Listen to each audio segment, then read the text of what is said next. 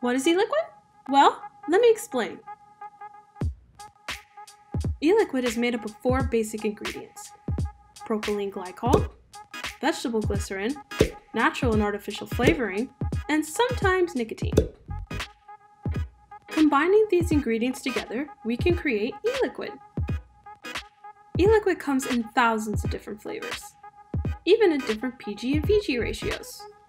PG typically affects the flavor of the e-liquid, while VG affects the cloud production of the vapor when the user exhales. While there may be thousands of different kinds of e-liquids that suit different needs, they all still share those 4 common ingredients.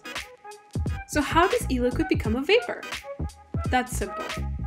E-liquid is placed inside a vape device such as a tank. The user will then use the vape device to heat up the e-liquid. Once heated up, this produces the vapor that someone can inhale.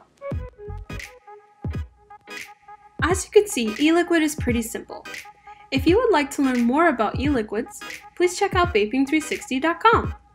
Thanks for watching.